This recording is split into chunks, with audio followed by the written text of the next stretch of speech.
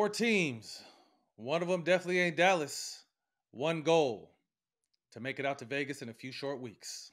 With all eyes on the prize, we've teamed up with DraftKings, an official partner of the NFL. Right now, new customers can bet just $5 and get $200 in bonus bets instantly. Yes, instantly. Download the DraftKings app now and sign up using promo code SMOKE for your shot at the crown. Bet just $5 on any wager and get $200 in bonus bets instantly. Wondering what you can use your $200 in bonus bets on? Combine multiple bets together from the same game for a shot at an even bigger payout. Download the DraftKings Sportsbook app now. New customers use the promo code SMOKE. Bet just $5 on any wager and get $200 in bonus bets instantly. That's promo code SMOKE, only at DraftKings Sportsbook. The crown is yours.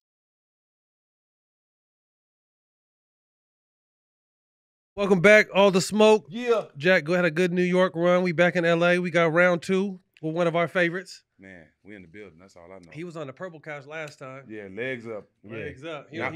He don't like this this setup. He Elevated, man. I wanted y'all to have y'all own chair, man. Step Yeah. up. Y'all bosses, man. We don't be sharing chairs and shit. Y'all too grown to be sharing the motherfucking chair, nigga. I don't even feel like I got a camera. That's fucked up. You niggas got me squeezed all up. You got the big, you got that, man. You got the best camera, the best camera on I you. don't like this shit. I don't like this shit. Fuck that, cuz. This ain't y'all spot, nigga. Y'all niggas just squeeze me, put that nigga on the end, cuz. I don't give a fuck, nigga. This we the smoke, nigga. All the smoke, nigga. We run the show. Put that, we don't fuck about Snoop. Squeeze that nigga down at the edge of the table, so if he turn any way wrong, he gonna fall. Matt in the middle, motherfucker. First of all, we want to wish baby girl hope she's doing better. I got a chance to talk to her this morning. Man. I Glad to appreciate hear all the that. prayers and all the love. You know, I'm a Yes. private kind of person, but my baby girl, she's like me. So she wants the world to know what she's going through, and you know, that's what I love about her is that she's her own individual and she's got a following of people who love her, who support her. Like us. Yeah, exactly. So whatever she's going through, she loves to put it out there and let people know whatever she's going through, and I'm blessed to have that from her, that she's not secretive and she's putting it out there because that's how you get help. Absolutely. We're praying for her, wishing the best. Underdoggs. Amazon Prime drops in January 26th, starring Mike Epps, George Lopez, directed by Charles Stone, who did Paid in Full and Drumline. Yeah. Talk to us about your new movie coming out. The Underdoggs. I play a retired football player, all-star, top 5 wide receiver of all time, like I would have been in real life. But shocked back into reality, catch a case, got to slide back to the hood, do some community service. And, you know, thinking I'm taking the easy route out. I see some kids, and I'm like, let me just go and coach these kids and take the easy route. But I end up learning a lesson. I end up teaching. I end up finding my old community values that I've separated from, which happens when we become successful. Because we deal with the pressures of the hood, expect so much from you when you make it. So we just run away from the hood. So this character that I play is forced to go back to the hood. And when he goes back, he learns the most important lesson of his life is that family, community, and always staying rooted is the most important thing. So he's not me, but I love the fact that I could play a character that was close, but not close to me. Right. This new generation of kids is talking slick. They talking slick to you on there? Say, man. Matt, you got boys. You got a Right, basketball big team shit. full of boys. You've been with them for a long time. They ain't just start talking like that. And it's swagger. It's not even the vulgarness of what it used to be when we were kids. It's the swagger. That comes with, you know, you make a good move on the football field or the basketball court. Motherfucker, yeah, nigga, what's happening? Like, Right, that's for swag. real, right? That's not vulgar. Like, and people have to appreciate the fact that this new generation, they express themselves a little bit differently than we did. Yep. And when we was young, they had a problem with the way we expressed ourselves. Don't forget that part. When we was the youngsters, that they gave us the same flack that old men give these youngsters, and we need to let them be young. Respect the game. That's what you tell us. You said you wanted to find Mr. Streams. The music business is fucked up, owes you some money. Is there similar problems? I mean, obviously your game has transitioned not only to music now in television, film. Do they find similar issues in streaming movies, or is it a little different? It's the same situation, but the strike has created a whole new, you know, pathway to it. But I feel like by it being streamed, there's a certain cutoff from what you can get. Box office, there's no limit to what it can do. Because the box office can go 100, 300, 500 million, a billion. But a stream, okay, you watch the motherfucker for 18 billion hours. How much fucking money is that? And it's based on hours, it's based on things that you can't actually calculate. So definitely, but if you really think about it, more people are sitting at home watching movies in the convenience of their living room or wherever they're at than in the theaters until you put out a theatrical release that demands for everyone to go watch that motherfucker. Agreed. Explain us and our viewers just the streaming and why it's so messed up in music. Well, it's so messed up in music is because the era that I come from is physical. So we had cassettes, CDs, right? So if a CD sold for $10.99, the label would get $6, you would get $1 or whatever. So if it sold $1 million, you know you made $1 million. Now streaming, it's 0.0000 point whatever, half of a fucking penny to get per 1,000 streams. So nigga get 1 million streams, you got $13,000. Damn. It's like it's not adding up. And it's like there's no physical component to it because I may stream 3 of Stack's songs and not even hear his whole fucking album. But I streamed it 1 billion times. But is that any good for him when he goes to do a show and nobody knows those other 7 songs and he's standing up there looking stupid as fuck, thinking he got 1 billion streams, but don't nobody know them other songs? So it's a disconnect. You feel what I'm saying? So I'm trying to put the connect back into it as far as like, give me some answers. There's some artists like LaRussell hit me. Nephew said, I know how to get the bag. Holla at me. I'm like, yeah, I like that. Keep that. That's for the youngsters. I'm going to get with you on that, but I need to find something for the OGs like us. Yeah. They're going to give y'all the game, but they're going to push us to the side. You know how they do the vets? Yep. You know, we don't know nothing no more. No, Yep. right? It's good to see you talking about the vets. It's good to see what they did for Face and Rakim down in Houston, Hip Hop 50. Giving them that cash and honoring them. I think that was good for them, man, because, you know, they both had some health battles, and they both came up out of it. So for what Hip Hop 50 did for their own, I think that was beautiful. But you got to take care of your own, though, Jack. You got to set an example. We do it privately. I've done it many years with so many artists that needed help, that needed physical and financial help. It's not a public thing for me. I'm not going to say I helped him. No. Right.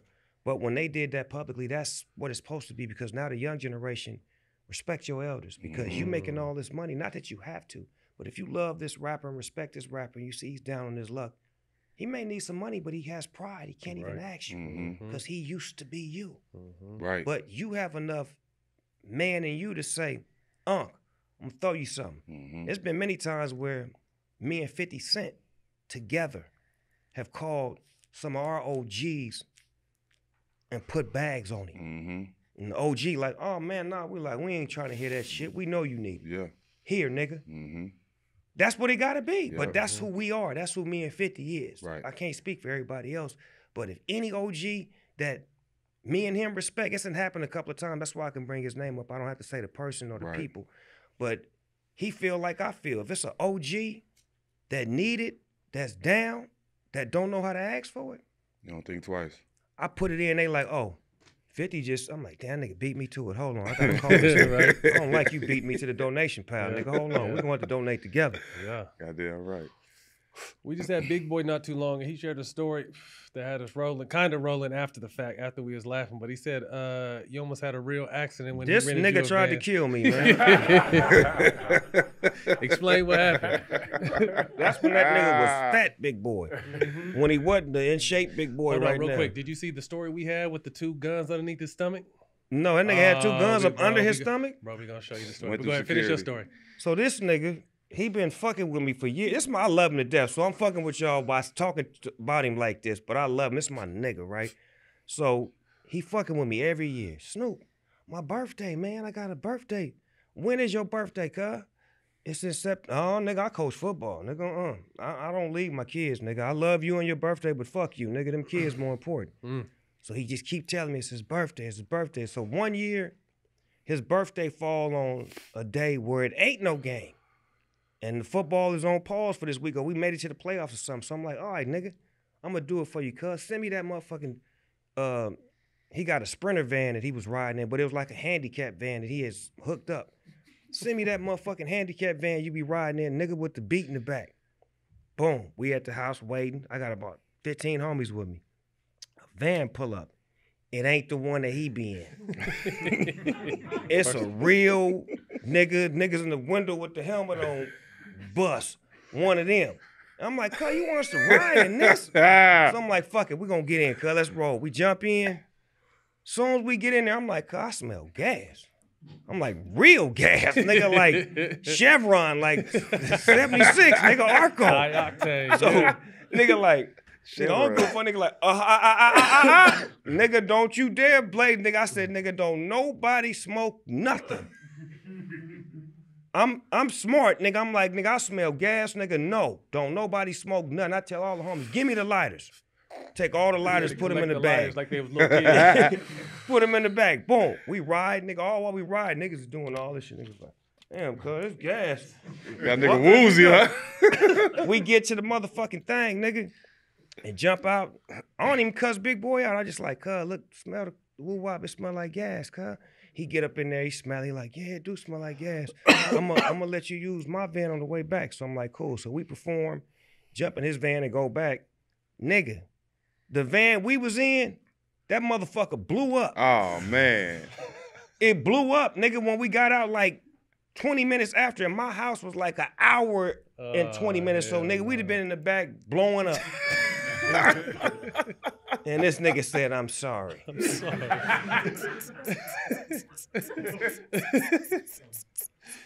Oh, shit. I'm sorry. That motherfucker blew all the way up, nigga. I'm not playing. He got footage of it, nigga. It's on full fire, nigga. Like nobody was getting out of that. It was a handicap van. You know, the handicap van got extra locks and shit. Right. So nigga can't get out.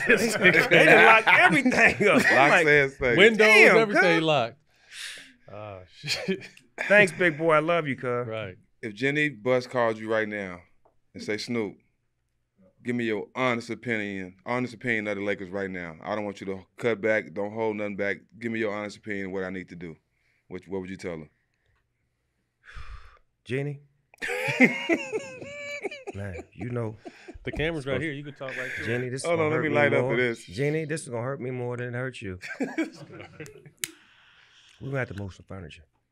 We got to move some furniture real fast. Some big pieces of furniture. If you know what I mean. We need to move some furniture around and put some dogs on the court, because anytime a young team comes to town, we freeze up. We can handle the old dogs and the coulda, woulda, shouldas, but when them young goons come to town, before that little nigga John Morant got hurt, god damn. Whew, he came back with a vengeance. Mm-hmm. And then you got them young goons in the league. Come on, Jeannie, think about it. What are we built on? Get us some young guns out there. Old dog, you doing your thing. I'm gonna give you yours. Cuz doing this thing. Mm-hmm.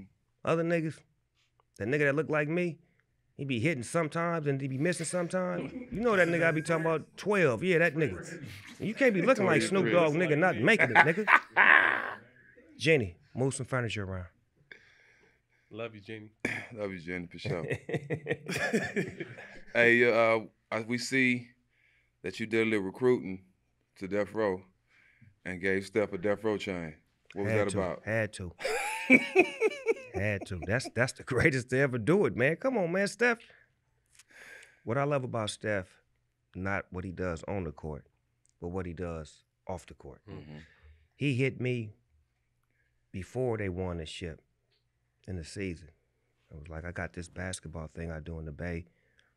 I build a court, come to the community. I want to do it with you in your city. Mm. I'm like, damn, that's dope that you even thought about me like that. So I'm like, the only park in my hood where all the people grew up at is King Park. Tough environment, et cetera, et cetera. Steph Curry pulls up.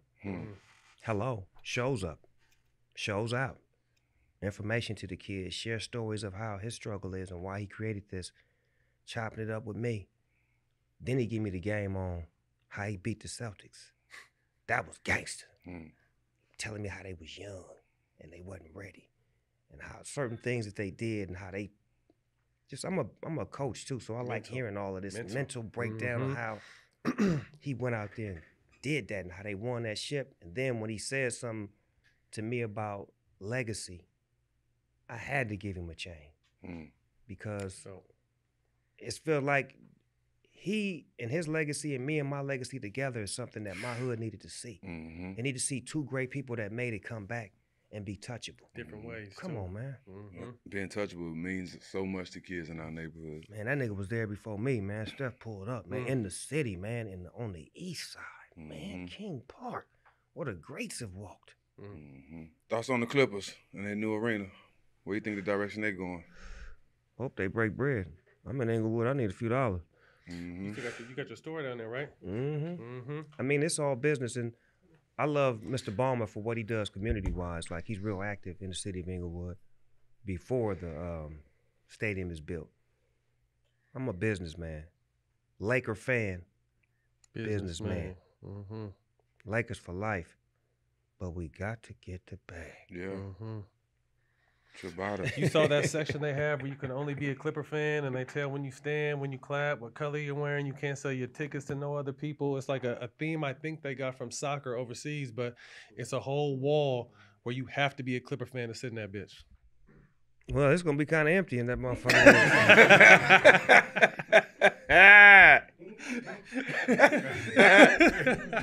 Remember when they used to sell Clipper tickets for $3 on the floor? Yeah, them days is long That's gone. when the nigga with the Jerry curl was on their team. Michael Cage? Yeah, that nigga. Man, they didn't got rid of Clipper Darrell too. That's fucked up. Hey, That's fucked up. The nigga went and painted his car and his house. His and whole everything. house. Everything. And got knocked out.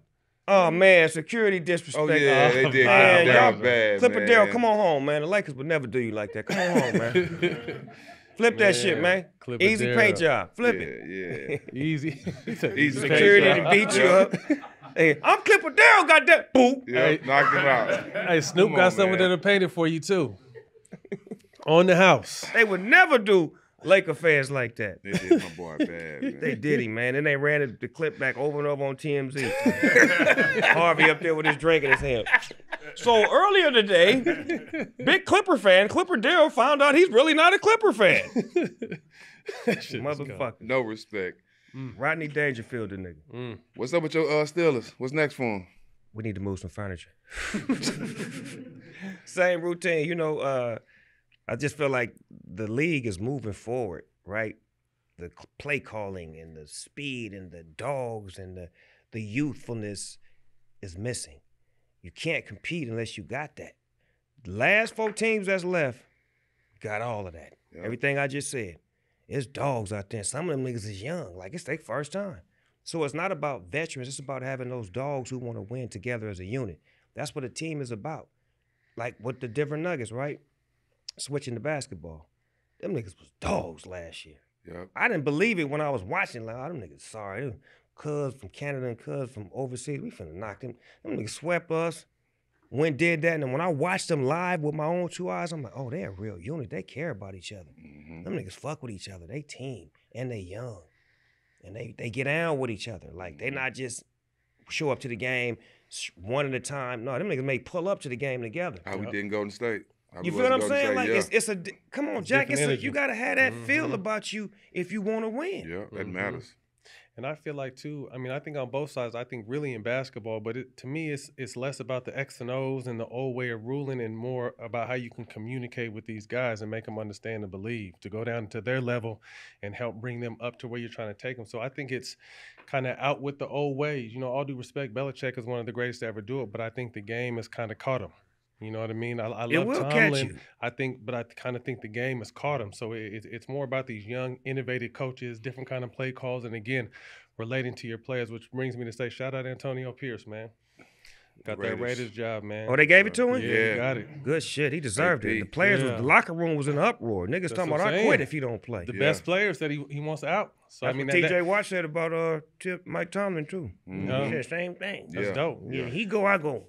Oh, yeah, but you know, that's what I'm saying. The players, he made the players believe. He spoke their language. You know what I mean? It's like us again.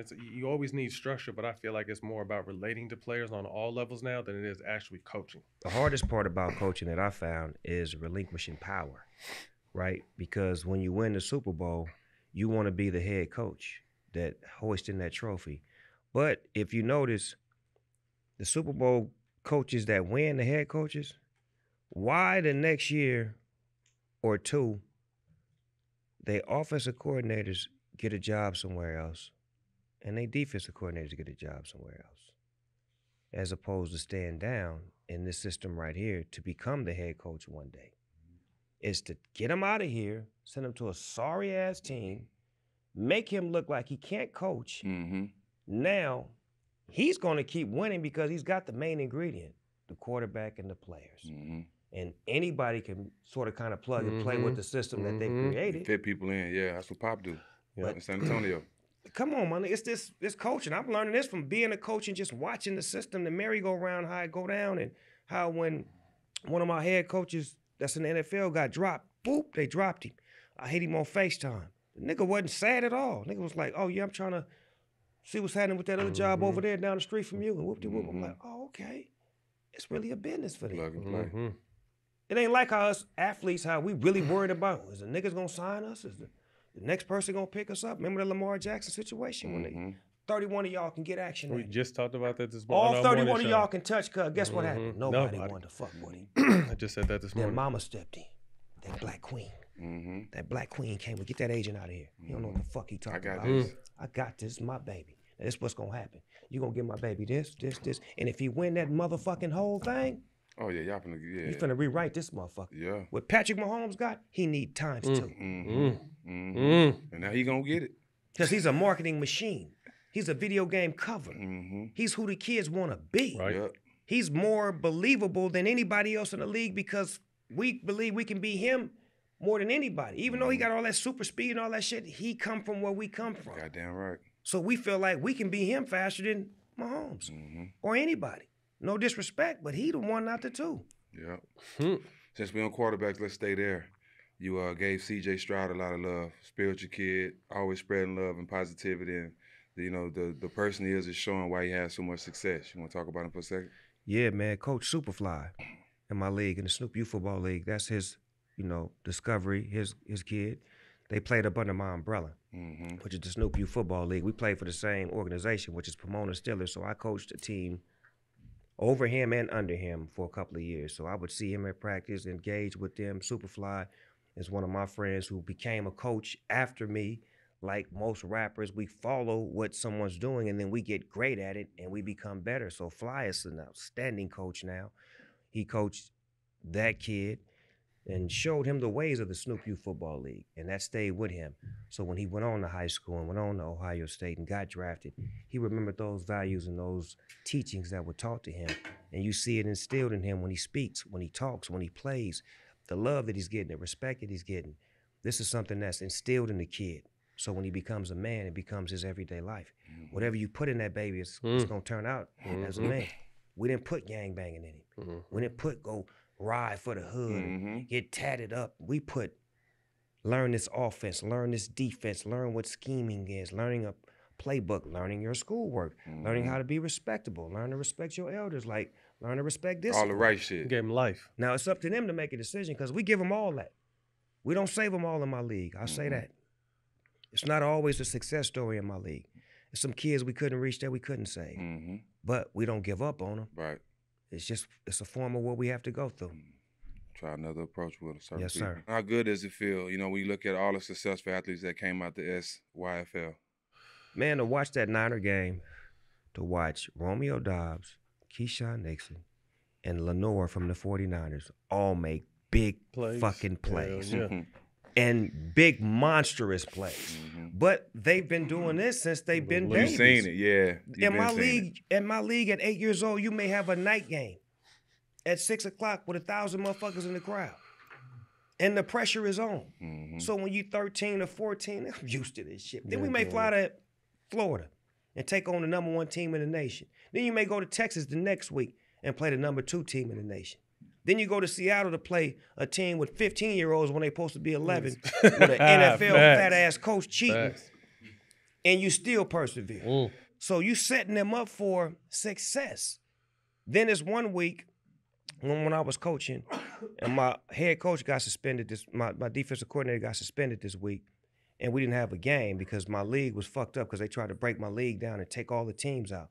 So I had to go ask a team from another league, could I play them? The team from the other league tells me, we'll play you, but your team has to play an older team from our league. We like, wow. So I can't tell my team, hey man, y'all finna play against some older white kids. I just say, hey, we got a game this week. Who we playing, Coach Snoop? So this team, blah, blah, blah. We get out there, them white boys way bigger than us. You could just see they out there like, we finna kill these guys. My niggas is like, let's go. Yeah. The game is cracking. Boop, boop, boop, boop. We lose by like 2 points. Little homies is crying at the end of the game. I'm like, let me holler. I put them all together. I said, hey, y'all 9, they 11. Their whole faces changed.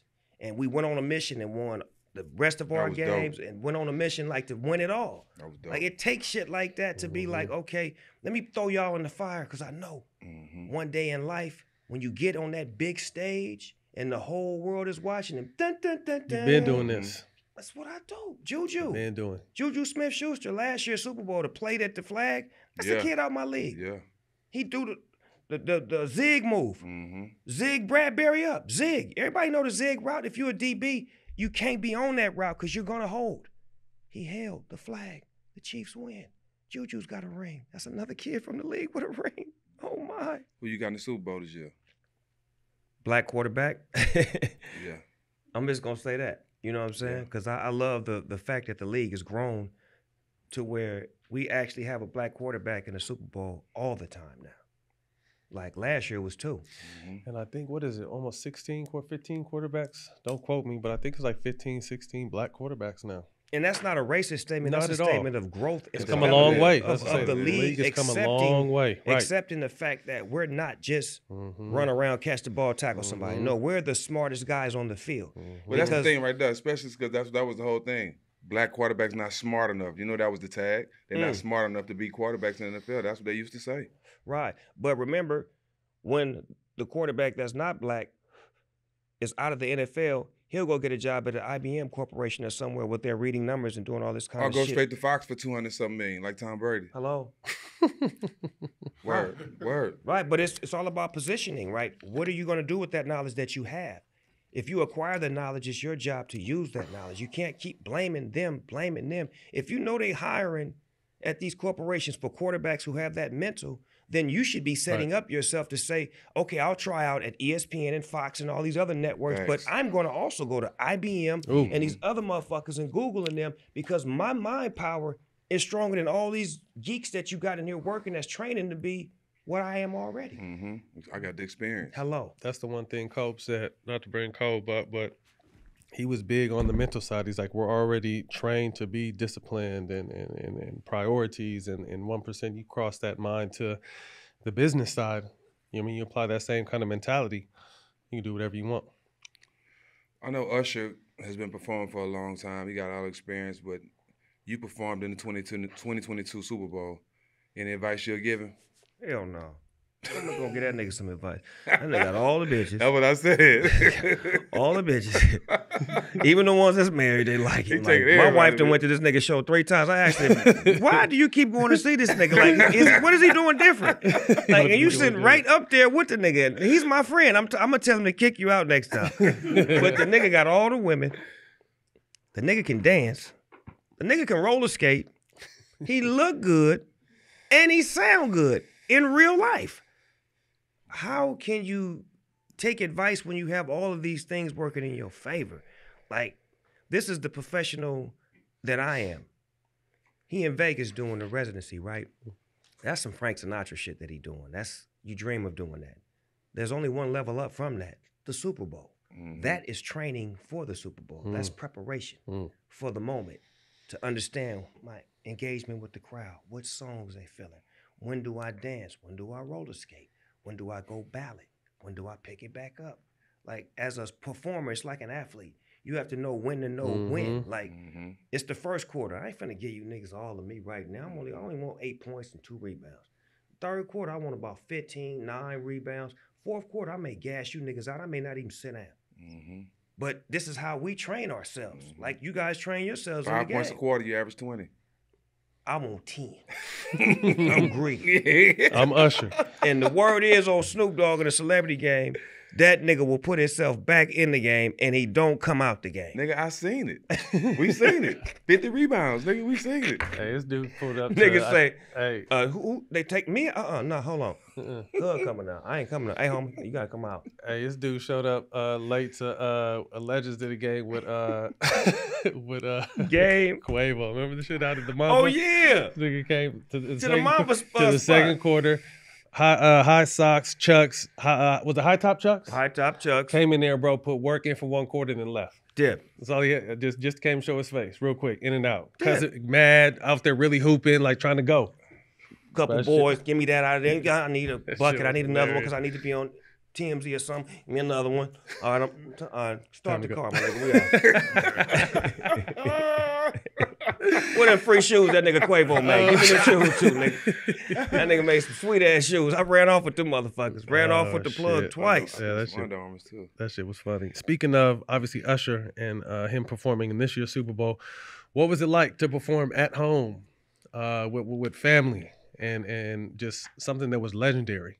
You know what? I was more into Dr. Dre than me. I was more about making sure that that's just the protector that I am. Like, I protect the house.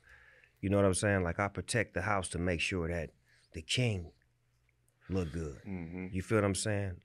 If you notice, I didn't do no Snoop Dogg songs. Yep. Not one song out of my catalog. It wasn't necessary. What's gonna make the king look right? Let the king drive. It's better when Dr. Dre in the driver's seat and Snoop Dogg in the passenger seat hitting switches. Looking out the window. Nah, facts. You know what I'm saying? Like, Facts. it ain't gonna be right if I'm over here with this nigga holding the wheel and shit, and we arguing over the wheel. Nigga, let me drive, nigga. Ah, bah! I know how to play my position. Nigga. I ain't got on no seatbelt, but I'm in the shotgun. Yeah. When you get asked to host the Olympics and you got asked to host the Olympic in Paris, what does that detail? When I get asked to host the Olympics, that, to me, that goes into, okay, this is a professional gig. How do you hone your skills and how do you be on your best to where they'll want to bring you back again? They want to bring you here because you have something that's missing. But how can you add on that without fucking that up? Like, not coming in, overdoing it, trying to pour too much sauce on it. But they want Snoop Dogg. Yeah. So that's what I'm going to do. But at the same time, I'm going to go do some research on some of these sports and these events, learn some lingo, Be ready. some slang. So when I'm out there, it look good, it feel good. I may pick up an animal or two while I'm out there and some product to make my precision, you know, precise. You know what I'm saying? Like, it's all about the whole get down. I'm from the 70s, man. And anytime I watched things in the 70s, it always had coordination to it. All of the players, their cars would match their outfits, their girls' dresses would be the same, and their home would be decorated the same way. So I'm thinking like that, like, how do I bring all of this shit that I got to the Olympics, keep it clean, but keep it me? Speak to you and Kevin Hart's chemistry with that. Kevin Hart, shout out to Kev for bringing me into the equation as far as saying, Snoop, come do this Olympic thing with me at my spot. It'll be a good look. I'm like, fuck it, I believe in you, Kev. You know what I'm saying? You little motherfucker, you got LOL, nigga, let's go. It's your company, let me help you blow your shit up and brand your shit. So I go fuck with him and just shooting the shit's what we do. But niggas don't know. I'm a lightweight comedian. That's what I do. So we back and forth, we do the shit we do in these moments that become like Instagram reels and people playing them and they becoming viral. Like the horse crib walk. Exactly. That killed it. And people seeing it and they remember them executives are seeing it too. So they watching like, shit. Maybe we gotta move that nigga out the minor leagues and bring that nigga up here with these big boys. Cause he hitting grand slams down there.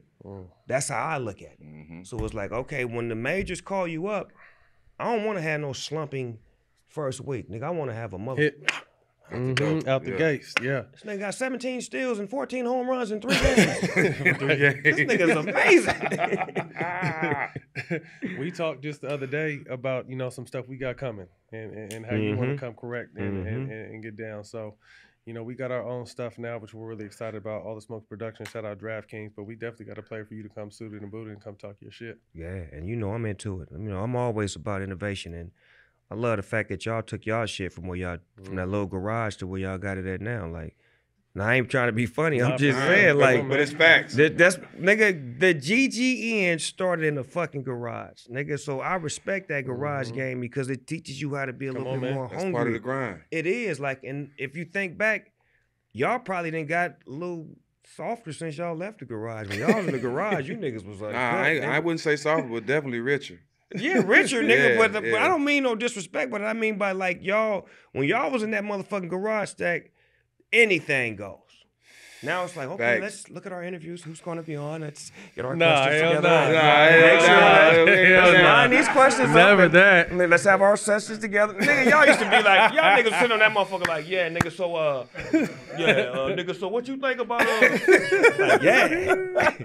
Nigga, go back and look at y'all vaults. Nigga, remember, I'm a fan of this shit. Nigga, I ain't just on here to be on here. Yeah, nigga. we owners now. Yeah. That's what I'm saying, Yeah, nigga. So owners y'all now. got to think about the other side. It's like, Right. okay, right, when I was on Death Row Records as an artist, I had a different mentality. I didn't give a fuck about the business and the branding and none of that shit. Nigga, I want to be the dopest rapper in the world. Where my show money at, nigga? And you know what I'm saying? Who think they can get some?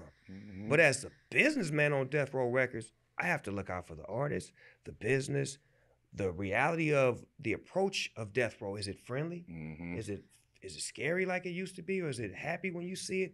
Is it approachable? Is it marketable? Is it global? Like, I have to think about that instead of, let me sign this nigga from over here who don't like these niggas from over here. Right, yeah. And then let me go sign this nigga from over here who don't like these niggas from over here. Now I done put myself in a triangle trying to keep Death Row true to what it was built on. Mm-hmm.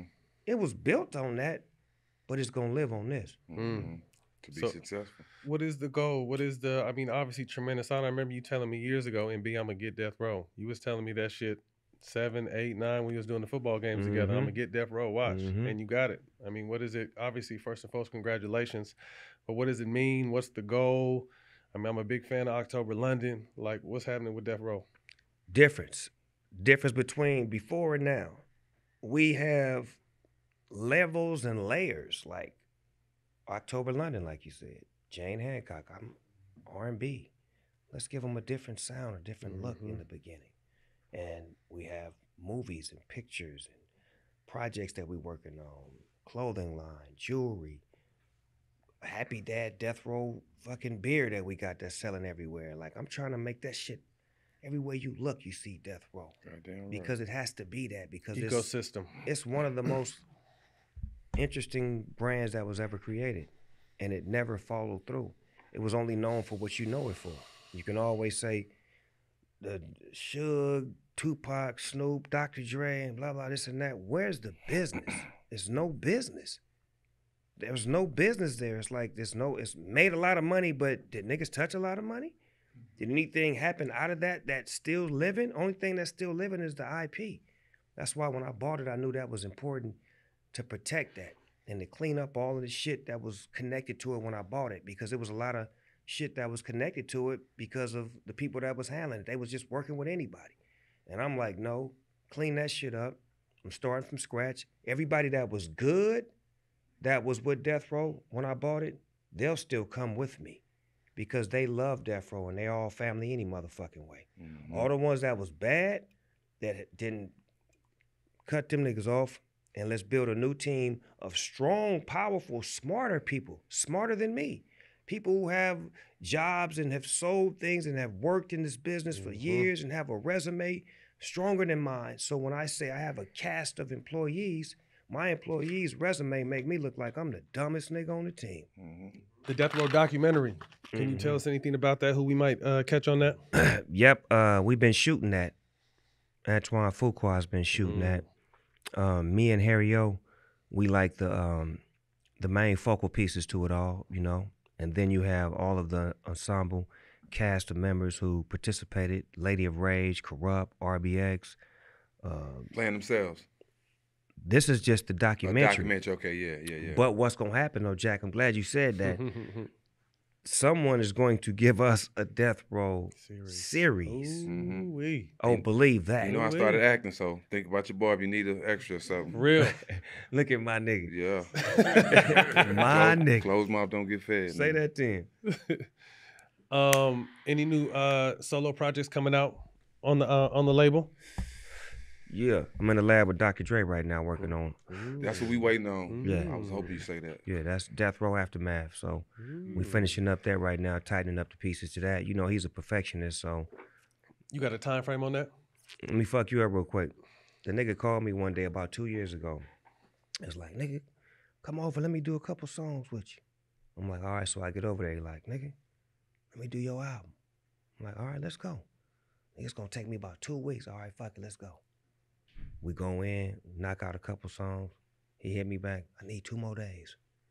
I need 2 more days. I got that call probably about 85 times. This nigga need 2 more days all the time. Perfection. But when you hear what we have and how he got me rapping, and it's like a grown Snoop Dogg. It's not like the nigga and but it's a growth to him. It's the way he selects his bars. It's the way he uses his voice. It's the way he I'm talking about me like it's a third party motherfucker. This nigga used me like a fucking robot. And I love it because I love to be produced. I love to be challenged. I hate when a motherfucker just take it for granted that I'm working with Snoop. Here's the beat.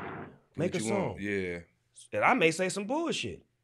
Because I go through bullshit. I may be rapping about some shit I said a long time ago or shit that you don't want to hear. But if I'm being produced, we're creating this piece together. And this shit is masterful because my voice is a part of your music. It is actually an instrument. As opposed to it just bouncing around the track. Use my voice like a fucking instrument. Let me be a part of the music. So when you hear Dre and Snoop, this is what you're gonna learn. Every song that you've ever heard from Dre and Snoop, my voice is never on top. It's always in there because it's an instrument. So that's what he's doing. He's using me as an instrument right now to create this masterful album. Could we hear something after? I bang a couple for you. Yes, sir. Man, give me some, boy. 30 years. Come on now. What'd you say? Closed mouth don't get fed? I'm trying to tell you. Doggystyle, 30 years. Congratulations. First and foremost, quick story. High school. That's my freshman year of high school. My little white homeboy, Jeff. Jeff? Oh, you met Jeff. I met that motherfucker. I'm like, you talking about the one that I met? Yeah. He bought that album 3 times. His mom took it from him all 3 times. That's a real motherfucker. Like, you know, my little homeboy that had the mom took the album, but I'm CD gonna buy money it again. Hey, he would thrash his parents' room looking for that shit, bro. He bought that shit 3 times. Doggystyle. I could just hear him now. Matt, my fucking mom took my cassette fucking again. But don't worry, I'm gonna buy another one. But anyway, man, happy 30 years. Talk to us about that. There we go. See how we merchandising this shit? We marketing and branding. That's a little tote bag. Hey, Ashton had the jacket like that. Remember you sent Ashton 2 of the jackets like that? Now, you know I represent. Come on now, represent. But Doggystyle, right? 30th anniversary. That make me feel good that people still love that record after so long. But when I listen to it, I'm like, damn, that shit sound. And that shit still jam. It sounds so good, like the way it come on in the bathtub, and it really feel like a nigga sitting in the tub, and the homies ring the doorbell and come over and then kick off with George Clinton and Rage and Gin and Juice, and like it's a fucking movie. Like Dr. Dre really produced the fuck out of me, but we was hanging out so tough at that time. We was riding together. We did everything together. So imagine 2 niggas with no wives doing their thing, working on an album. So he was learning me and figuring me out and learning the things that I love. Because whenever I would ride with him in the car, I would always put a cassette in and there would be some old school shit playing. And whatever that shit was would become a song. Just because either I would start singing some shit off of it or he would be like, nigga, who was that? I'm like, nigga, that's the Dramatics. Oh, nigga, we fucking with that. Like that kind of shit. So that's what this record reminds me of. The brotherhood that me and Dre created that still exists to this day, as far as him trusting in this young nigga from Long Beach and saying, I'm finna produce your next record like I did Eazy-E's, DOC's, NWA's, Michelle A. Anything I ever touch, nigga, it go gadget. Oh, and we just did The Chronic, by the way. If that ain't proof. So I need you to be you, Snoop. Be raw as fuck. 2 songs is freestyles, no writing. Just raw. Mic check. Mic check 1, 2. Get it. Finish the shit. Whoa. All right, let me go write it now. Nigga, write it. Nigga, it's already done. That's what that is. So when I think of this record, all the memories of me being young, fresh, dope, and having somebody like Dr. Dre be young, fresh, and dope too. It's a crazy mixed up world. You know where I got that from? It's a doggy dog. I got that from a song called If It Ain't One Thing, It's Another, Richard Dimplefield's, which was Betty Wright's artist. He had a song where it says that it's a crazy mixed up world. It's a doggy dog world. What half did that? He know how this shit go. It's a doggy dog. Everybody talking smack, running game on this and that. I got that from that and told Dr. Dre, I want the Dramatics to sing that right there. And the Dramatics knew it. And they put that motherfucker right in and then whoop, right into Doggy Dog. Sounded like it was they shit. That's how good they sound. See what I'm saying? And niggas wasn't into taking other niggas shit. Old school niggas? Oh, they don't like that. Yeah. You tell an old school nigga, hey man, I need you to sing. Nigga, I ain't singing that nigga shit. Right. What's wrong with mine? I wrote my own shit, nigga. Right. Nigga can't write for me. Hey man, Unc, I ain't asking him to write. I just need you to say, nigga, I ain't singing that, nigga. The Dramatics, I got footage with me and them niggas on the side of a bus, nigga, in Detroit, nigga. I called them niggas. It was snowing. I had this badass record. I said, ooh, I got a record for y'all, Unc. And this when they was mad at each other. Because you know they got hot after my record and shit. So you know when niggas got hot, they done made two dramatic groups. One with him as the lead singer and one with him. Just like the Temptations, nigga, this shit is real. I called them niggas like, pull the bus up on the side of some street. So I pulled the tour bus up on the side. We got the studio in the back. First nigga pull up, Ron Banks. He come in. What's up, nephew? What you need me to sing? I'm like, all right, Ron, we got this shit in the back. They already laid it down. He go in the back, and LJ Reynolds come like 10 minutes later. He look and see Ron in the back, pop his champagne. When you ready for a real motherfucker to sing, I'll be up here waiting on you. I'm like, damn, these niggas is really into it. So the nigga come out the back, and Ron look at him, and they looking at each other like they finna argue, and one of the homies then put a cigarette in motherfucking LJ Reynolds' champagne. That nigga lost his mind. We ended up not doing the song. They got in an argument. He left. He stayed. He was singing off key. It was just the worst shit ever, cuz. I wasn't making that video, though. That video was Dog World? Yeah. What niggas don't know is Ricky Harris came up with that treatment. Rest in peace. He had that treatment for Lottie Dottie. But Dr. Dre flipped it and put it into Doggy Dog World. And I didn't know none of them niggas. I mean, I knew them as a fan, but I didn't know how to get in touch with all of them 70s stars that I grew up loving and watching.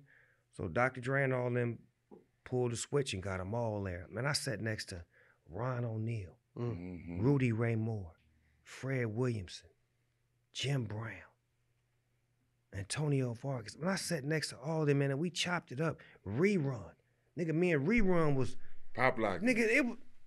You gotta understand, I'm a 70s baby, cuz. This was the greatest shit ever, cuz, to be in a video with my favorite motherfuckers, and they knew who I was. That's all I cared about. They knew who the fuck I was. Like, damn, I can't believe they know who I am. Like, nothing else mattered to me, but damn, cuz, they know who I am. That's how young I was in my mind. Like, when I was at the video, I wasn't even tripping. I was just in full character. The little acting we did in the beginning, I remember when I told Ricky Harris, I said, yeah, when my bitches walk up, I'm gonna snap my fingers twice, and the bitch is just gonna disappear. Vamoose.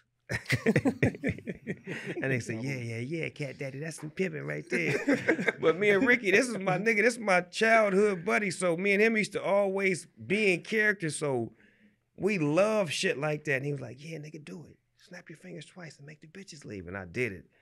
I walked up and, yeah, hey, Cat Daddy, hey, what's going on? The bitches just left. Yeah, man, you know, I was just saying, I'm like, nigga, I'm living my life right now. Oh, shit.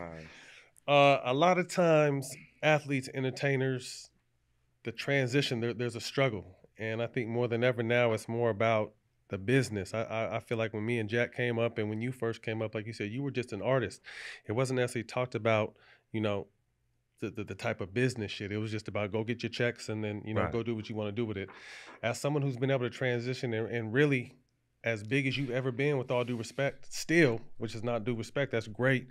what would you tell someone that is trying to understand the athlete, so to speak, the entertainer, so to speak, that's going to transition into business?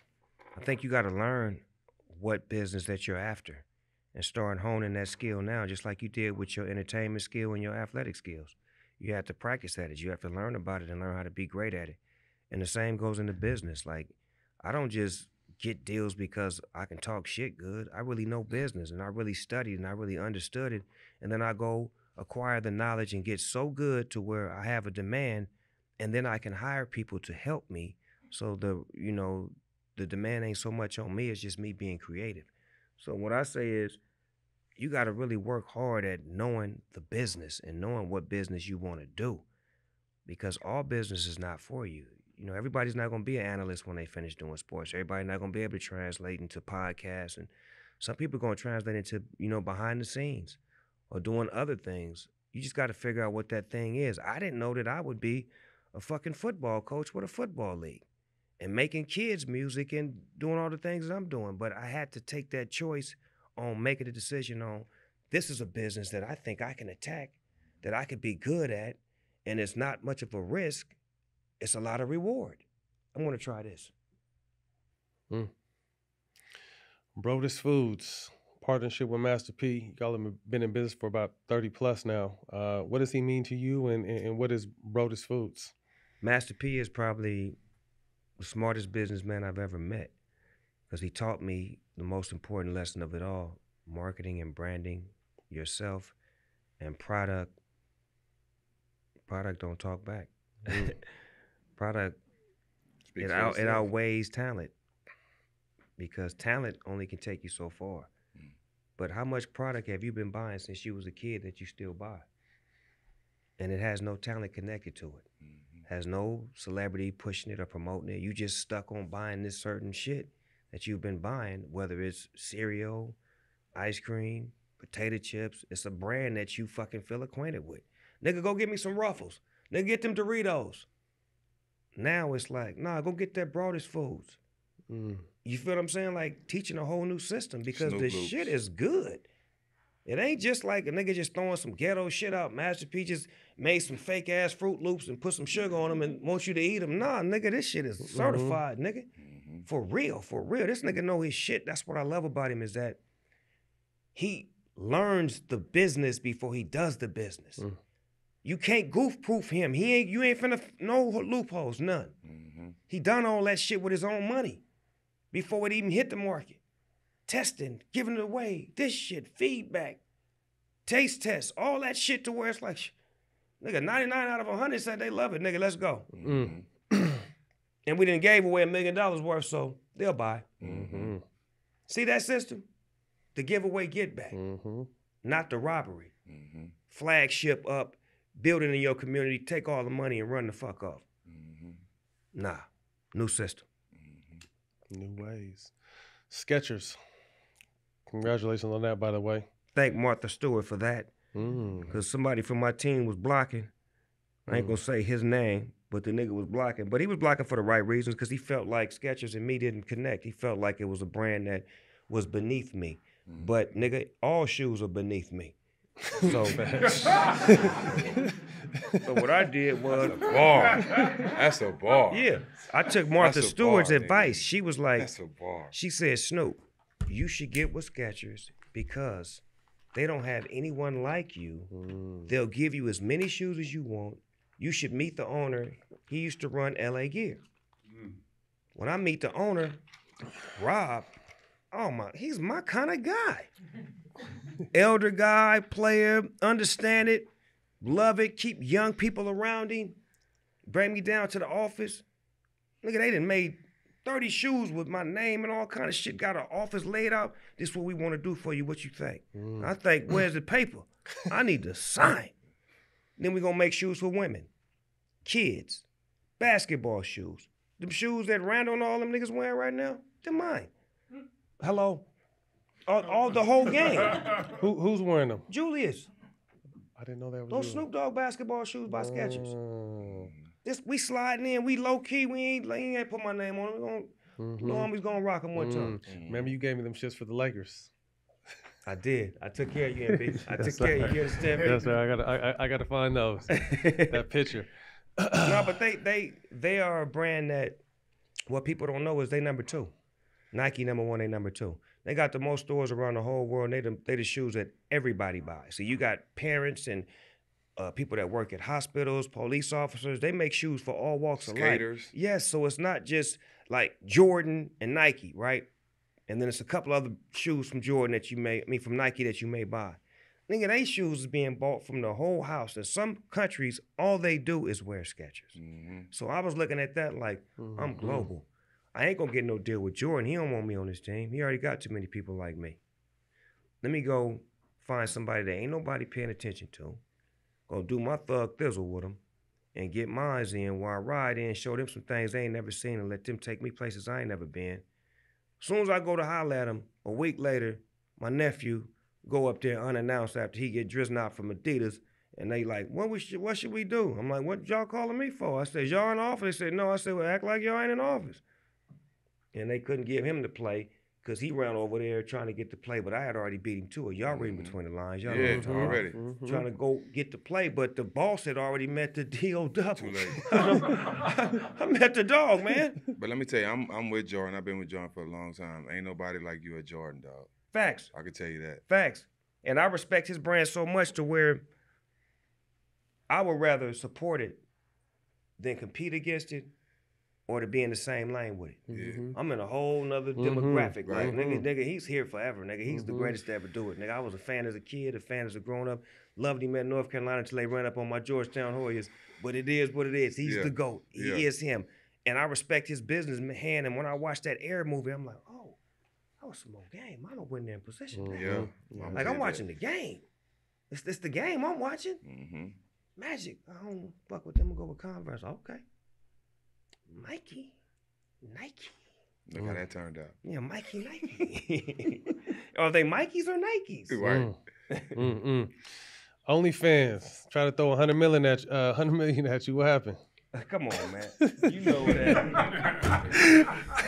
Matt, you know the boss lady. Don't come in there playing no motherfucking games with me, nigga. You didn't dealt with her before. I didn't. So I don't want to hear that shit. I didn't know. Nigga. So that was the play though. I just caught the headline. I didn't get to hear the whole story. I was on with Slink, nigga. You know Slink, right? Slink Johnson. Yeah. Me and Cuz jumped Smoke on. yours. Yeah, we jumped on like some ghetto ass, like just 2-man podcast because we watched Shannon and everybody do that shit. I'm like, nigga, let's get on real quick. So we pop on just to pop some shit, right? Because we got some shit. Well, he got some shit where he be like, nigga, I know your mama. So I know your mama too, nigga. Because remember, me and him the same age. Nigga, I know your mama. Nigga was 1974. We was hanging out at that. You understand me? So we popping our shit. And a nigga like, he say something to me and I'm like, yeah, man, you know, OnlyFans, man, one of my homegirls over there, she made about like, 20 mil and she hit me with, hey, D.O. Dub. They say they'll give you $100 million if you pull that thing out. So I didn't know what it was for. Yeah, to pull that thing out. My bad. On live TV. I'm like, nah. Is it on live TV? Nah. No way. Yeah, nah. No amount of money. Jack, if you were single, would you do it? For $100 million? For you're single. I got kids. Respect. Thank you. See, that part right there, I got grandkids.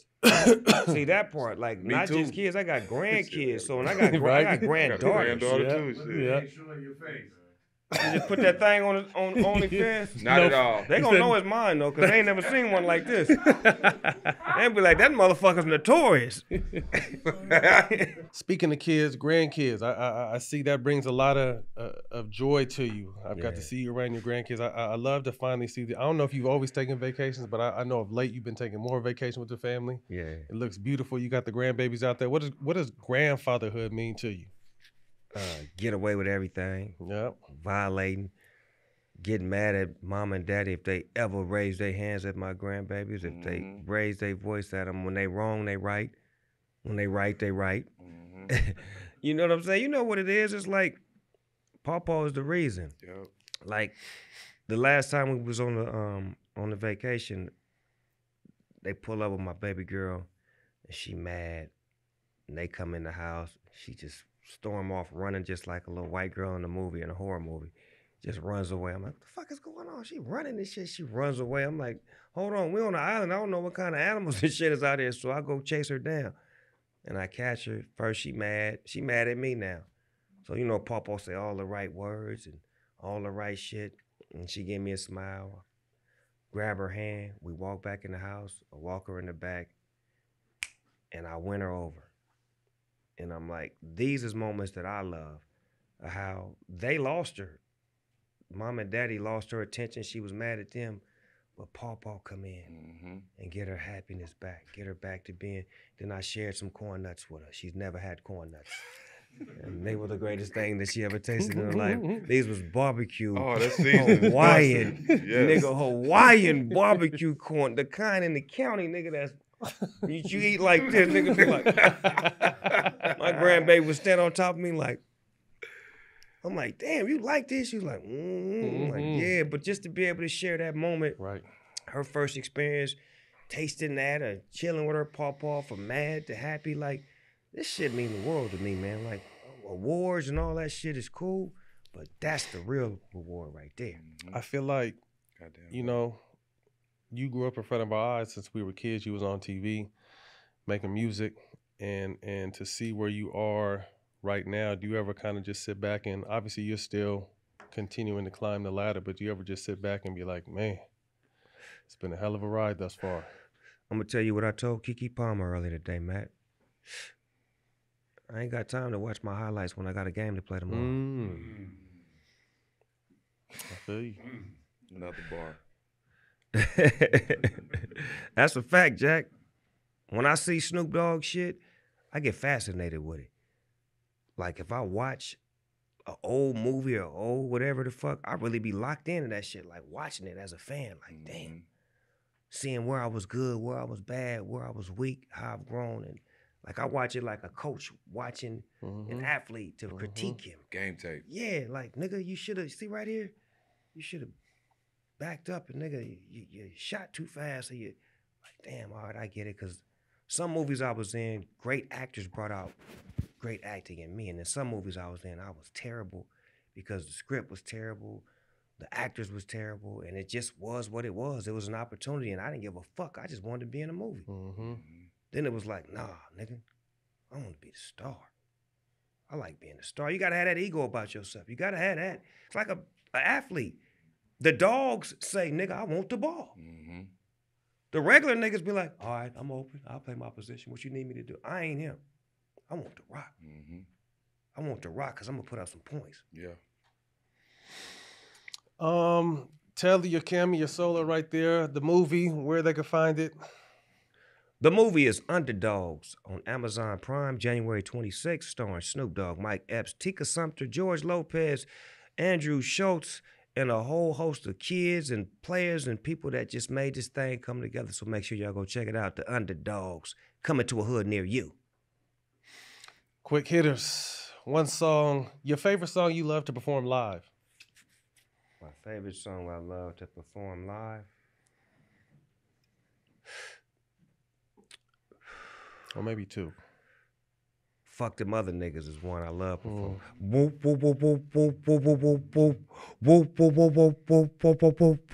limit. We used to have a motherfucking march to that shit. That's KLC? Hell yeah. Yeah. Niggas used to march to that motherfucker like that. I Y'all don't get to know perform beats by that the much. pound. Come on, nigga. Come on, man. You know I'm from the Quit South. playing, I know. nigga. You already know, Jack. Them niggas was Dr. Dre on steroids to the South, nigga. That's straight up. Them niggas was coming back to back with a record every 2 weeks. And I think Gin and Juice, too. I love performing Gin and Juice just because I watched that song become a cult song for different genres. They have a country version to Gin and Juice and a jazz version. And it fucks me up that I'm that old to where they remade my songs in these genres, and this is like 20 years ago, and they didn't change my fucking lyrics at all. That shit be blowing my mind. I'm like, am I that good? So that's why I don't watch my highlights. See, I get caught up and shit. Did I do that move? Shit, let me go try that motherfucker right now. Oh, shit, I ain't what I used to be. I should have shot a jump shot. Because I only get one dunk a game now, by the way, fellas. That's it. Yeah. That's it. It's either at the beginning or the end. On them 9-foot hoops in there? 8.5. I would got me one in, and I struggled. I struggled, but I got it. Top 3 albums of all time. Don't have to be hip hop either, because I know you jam a lot of old school. Yeah. I'm gonna go with I love that Claudine album. I ain't even gonna front. Y'all probably don't even know what that is. That Claudine by familiar. Curtis Mayfield, Gladys Knight and the Pips is for a movie called Claudine. That motherfucker cold. The whole album is by them? The whole thing. Soundtrack by them? Curtis wrote the whole album for Gladys Knight and the Pips, Yeah. and it's called Claudine. It's got a song in there called Mr. Welfare, a song in there called To Be Invisible. I mean, it's so connected to the movie and our childhood. That's definitely one. Rick James, come on, man. With Bustin' Out. What album was that? That was Bustin' Out? That was the album? That motherfucker. Well, all right, you squares. It's time to smoke. Fire up this funk and let's have a toke. Come on, Rick. That album right there. And then I'm going to be biased. I'm going to say Doggystyle. It doesn't hurt to say it. I'll just say it. Fuck it, Doggystyle. All the while we do it Doggystyle. Yo, motherfucking ho. Shout out to George Clinton for getting his start the other day. One thing you wish you were better at? Being patient. I'm impatient. I'm very impatient. I can admit that. I don't like to wait. I go to restaurants, I order my food before I get there. My wife get mad because I didn't act like I'm going to the bathroom. I done gave the chef $100 and told the nigga what I want. So while they sitting down bullshitting and shooting the shit, my food and showed up. And they looking at me and I'm grubbing like a motherfucker. They like, we supposed to be eating together. I'm like, we supposed to be eating. Period. We are together. Who your first celebrity crush? My first celebrity crush, probably Thelma from Good Times. Hold up. Good one. I met her in real life too. I told her, I said, Thelma, you still fine as a motherfucker. I used to dream about you. You know that, right? For real. I used to call you baby girl just like James did. Baby girl? Who's your current top 5 in the league right now? Basketball players? That motherfucker from the Nuggets, Jokic. Hey, hands down. I'm like, it used to be Giannis. That nigga done came out of nowhere and he don't fuck around. That nigga right there, him off the tippy. Yep. When Ja Morant is on the court, yeah, he unstoppable. I can't even front because that nigga is different. I hate playing that nigga, man. He got different. a jetpack on. He is a goon with the spoon. And he shoot threes too. He worked on his three. I seen that. They thought he was gonna be bullshitting. He worked on his three. Shout out to Ja Morant for working on your shot when you was off. I seen that. Good shit. We gonna praise you too. Niggas ain't gonna just beat you down. We gonna praise you when you do right. Facts. You did that. Facts. We knew he can hoop. Off tippy. No question. Rippy tippy. Well, we all had that same problem having them associates, association by affiliation till you understand that it can't get you to your destination. Yeah. So I say Ja Morant's definitely in there. I like the nigga from the Oklahoma City Thunder. Shay. Oh, that nigga, he play like Snoop Dogg. I like him. That nigga play like the D.O. I fucks with him. That's 3, right? Giannis be turning his light on and off, man. Embiid the same way. Like, well, wait a minute. Embiid keeping his light on a little bit more. Bro, he on one right now. I'm going to throw him in there. That's why I had to check myself. I throw him in there, Embiid. I have to. I know the game, nigga. I'm still paying attention. And one more, the young goon from Minnesota. Anthony that Edwards. nigga will bang on your ass. He a problem. Right now. He old school. I will bang on your ass right now. That's my top 5 right now. No Lakers in there right now. No disrespect. Brian, you coming off the bench for being an old ass nigga with all that game. You still show up, nigga. You still show up, nigga. Still. Co-star in one movie. Who would you want to co-star with? Great question. Tom Cruise. Because I know it's going to be big. The deal double and Tom Cruise. Yes, sir. Yes, sir. Cut the shit, Jack. Let's go to the biggest box office we can get to. Mission Impossible 9, nigga. Fuck it. Goddamn right. Goddamn right. One guest you would like to see on All the Smoke? Hold on. We already asked you this question. There's one person we want. Yeah. We asked you this before. Dr. Dre? We want Dre. Come on, man. We said it last time. We want Dre, dog. That's all we want. I think y'all should try to get Sade. Yeah. That'd be dope. Ooh, I don't never see her doing interviews. You know her? That'd be different. I'm trying to do a song with her. If I get on y'all's show, that I can slide the Yeah, beat we can right make next all to that it. work. I can put the beat next to her on the phone like y'all be doing. You hear that? Mm-hmm. You hear that? Hear that beat? Well, man, we appreciate your time again. It was great to catch back up. Underdog on Amazon Prime, January 26th. Make sure you check it out. Go check it out. We're gonna slide to the premiere tomorrow night. Looking forward Y'all to that. coming? Yeah, we're gonna be up there. So Matt, do you remember when I used to have those premieres, those smoke premieres? mm-hmm. See, niggas don't talk about that. Snoop Dogg used to have premieres where you could smoke, Jack. I don't even know if you ever been to one. Nah, I wish I would have loved to take part in one of those. Nigga, I used to throw premieres, nigga, and rent that motherfucker out. As soon as the lights go off. Click, click, dun, dun, dun, dun, all you see is smoke. Yeah, It's everywhere. It was amazing. And you had one not too. I think right when COVID hit. Remember, we had to stay in our. We didn't have to stay in our cars. Most people stayed in their cars and smoked. We had to drive in. Yeah, what was? Yeah, that was a drive-in night. What movie I showed? I think an old school Purple movie. Rain? No, what you call this movie? The one with the white girl killing him or trying to kill him. Remember? Get Out? The jealous white Was it? girl movie. Was it Oh, Dion's? Dion's movie. Deion Taylor's movie. Okay, That oh, shit that's was right. good. Yeah. With Hillary Swank and Yeah. There you go. that shit was good, nigga. Niggas Yeah, didn't leave shit their was dope. cars. Hell yeah, it was like a real drive-in. You did something else too, though. You did an old school night too, I think. I did Purple Yeah. Rain. I did Which Way Is Up. I did Willie Dynamite. That's what we sat in that car and just smoked the whole Which thing Way out. Is Up? Remember? That shit Oh, funny bro, as we was hell. I sitting. put on some old school movies for your ass, my nigga. Like, I'm with that shit. boy. I know Yes. one of you motherfuckers ate my chicken. I hope you choke on the goddamn bone. Damn, man, you sure is built. Congratulations, good luck. Looking forward to more greatness. This is my favorite show, though, because I was happy for y'all on Showtime. I'm happy for y'all. Every time I see shit go viral with y'all's show, I love it. I love the interviews y'all be getting with all of the athletes, how they be so raw with y'all and real and authentic, and how motherfuckers love sharing their secrets with y'all. Like, that's a gift because we real secretive once we become successful. So to be able to open up and share those stories and information with y'all means that y'all in a safe spot. So keep up the great work. Appreciate it, bro. That's it.